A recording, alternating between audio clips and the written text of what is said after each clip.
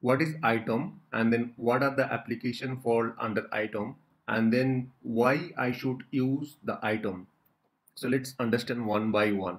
So ITOM is full form is the IT operation management, which refers the set of process, tools and technique used to manage, optimize the IT infrastructure and operation of the organization. So basically using the ITOM, we can manage our IT infrastructure. Let's say that laptop, desktop, server, software, we can manage using the ITOM. ITOM includes the management of hardware, software, network, and the data center, as well as the process and procedures required to ensure the availability, performance, and security of IT services.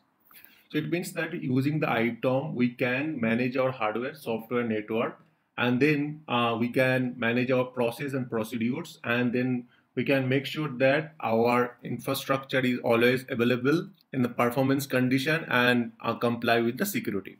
Now, under this ITOM in the ServiceNow, we have total 6 applications. So first thing is the discovery. So you know that what is discovery, then event management, orchestration, cloud management, service mapping, and then operational intelligence. These are the 6 applications which fall under ITOM module. So ITOM is a category, or you can say that set of application. Under this ITOM, these are the application fall under.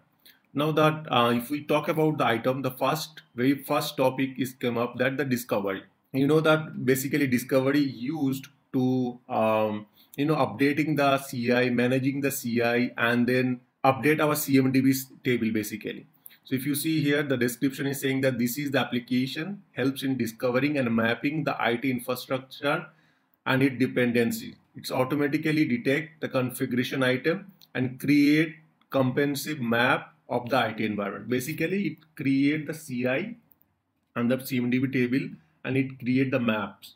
So service mapping is the another you can say that top to bottom approach of the discovery. So this is application built upon the ServiceNow Discovery and then provide a more details view of the dependency between the various component of the IT service.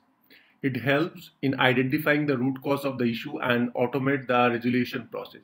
So basically service mapping is the part of the discovery which help us to see in more details with the relationship between their CI. Let's say that one server have multiple application, and then multiple application have a multiple process. All we can see using the service mapping. So another application is the ServiceNow orchestration. The ServiceNow orchestration is help us to automate that. Let's say that if you want to add the user to that Active Directory, if you want to remove the user from the Active Directory, if you want to create the group under Active Directory, all those stuffs, automation process can be done through the orchestration. So what it is saying, that this is the application allows organization to automate routing IT tasks. So whatever routing task you have, you can automate that using this orchestration. Even you can install the software in a particular server if you want. You can uninstall any software if you want using this orchestration. What is the ServiceNow event mapping? So basically event mapping is kind of what you can say that a monitoring tool. Event management is nothing but a monitoring tool that help us to identify that anything is happening to that source media. Let's say that right now you have 100 application originally invested, your companies or already invested 100 companies.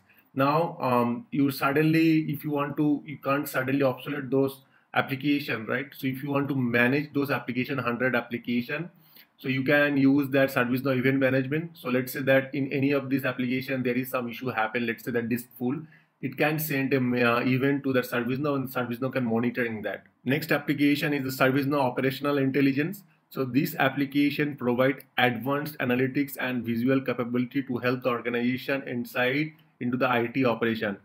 It leverage the machine learning algorithm to detect anomalies and predict the issue before the occur. So basically, operational intelligence can, do some intelligence before it happen, before creating incident. It can do some analysis, and then it can say that it can be, these kind of things can be happen to your server or system before it incident occurred. It can detect and give you a report, kind of report that it can you can resolve before it can occur. Let's say that your system got 90% storage and it automatically detect that it's a 90% reached, so you should resolve the issue before it server got crashed. Now then, ServiceNow Cloud Management. So this is the application provide a centralized view of the cloud infrastructure, helps managing the cost, compliance, security, and cloud resource. It support multi-cloud provider. So basically, using that ServiceNow Cloud Management, you can manage that multiple cloud. Let's say that in your organization they are using AWS, Azure, and Google Cloud, both three. You can see holistically what are the cloud resources are using without log into those application or without log into that cloud portal. You can directly see all the details under this service now. So these all are the 6 application we are going to talk about one by one in our upcoming class. So till the point, thank you very much. Have a great day.